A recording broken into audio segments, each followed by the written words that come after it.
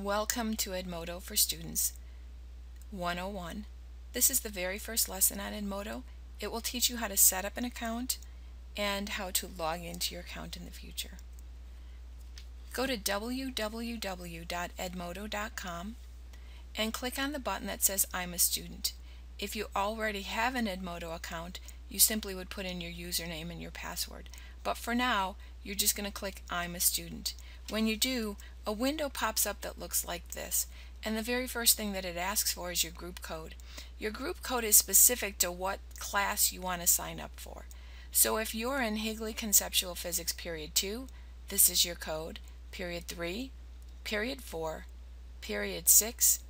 If you're in the STEM in the Middle Club, this is your code.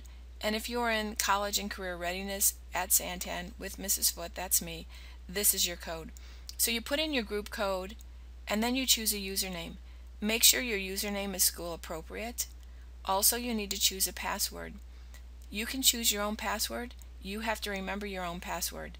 So if you need to write it down somewhere or you need to store it, go ahead and do that, but remember, you're the one responsible for your password.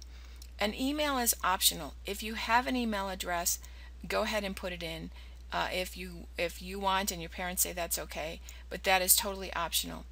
Put in your first name, your full first name as it shows on my school roster, and the same thing with your last name. A couple of you have hyphenated last names and you go by either the first half or the second half, but it's really important that I have your legal first and last name here, and then click sign up. Once you do that, you're done and you've signed up for your Edmodo account.